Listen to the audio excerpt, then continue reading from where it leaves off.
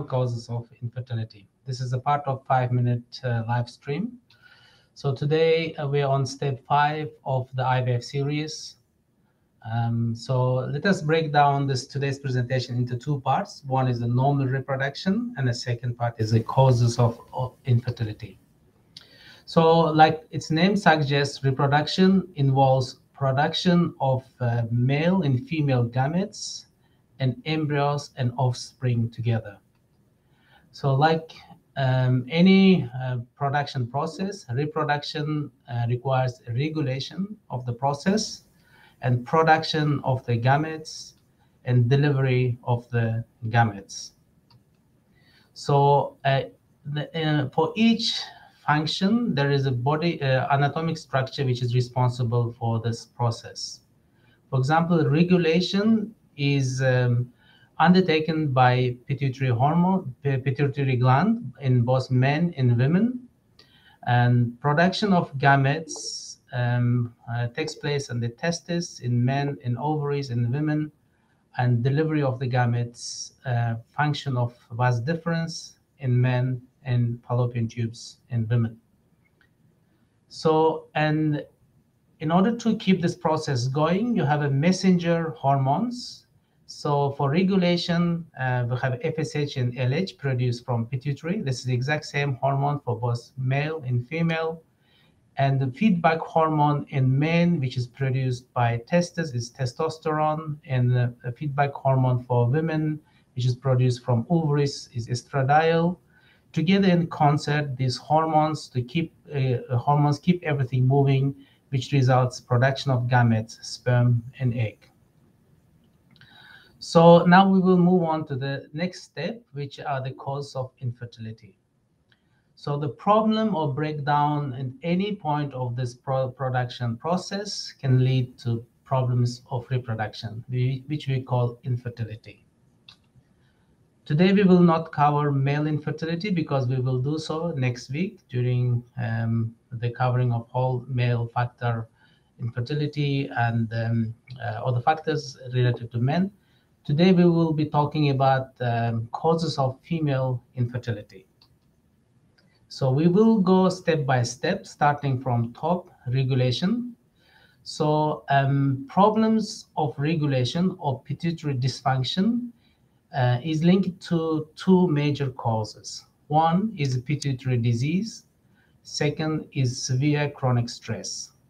So most common pituitary disease is high prolactin levels and low FSH and LH levels.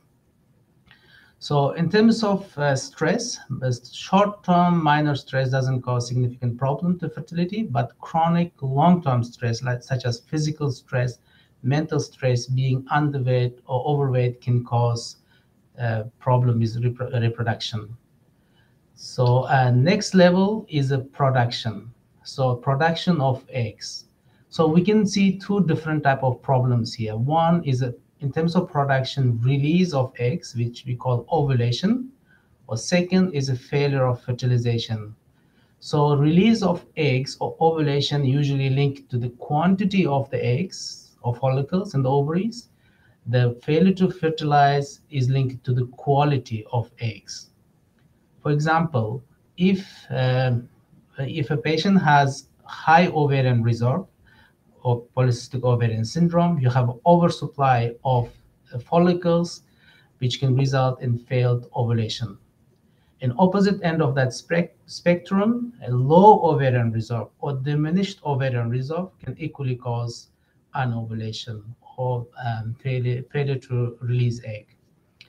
In terms of quality, the age and genetic and medical factors are the main reasons why eggs cannot successfully fertilize or once the embryo implant. So now we will move to the third level, which is the delivery of the gamete or eggs. So that's linked to, this is a function of fallopian tubes, and this is linked to the disease of the fallopian tubes, which comes in two different forms. One is a blockage of the tube, or second is adhesions or scar tissue formation around the tube, which can cause problem with the function of the tube. And both of these conditions usually linked to past infection or endometriosis. So once we have produced sperm and eggs, gametes, then we need two more steps to achieve successful pregnancy. Next step is the fertilization of these eggs with the sperm in the tube, in implantation and incubation of embryo in the uterus. In this level, we can see two different types of problems. One, failed fertilization of eggs in the tube, which is usually linked to male factor infertility or quality of the eggs. Next level is the implantation of embryo in the uterus, is linked to the endometriosis or structural problems, usually fibroids, polyps, infection, or septum. So these are the main causes of failed fertilization or failed implantation. So this textbook causes of infertility, we can fit into one of these boxes in this process of production of gametes or fertilization or incubation. If we can't find right box, or if we can't find the cause, then we can simply call it unexplained infertility. So we can see from here the problems at any step of this production of gametes, fertilization and incubation and implantation can cause infertility. Establishing exact cause of infertility in individual couples is very important. Next talk, we will discuss how we will achieve it by doing various investigations for infertility. This is the end of my presentation. Thanks for your time. I wish you a great evening. I will see you next time. Thank you.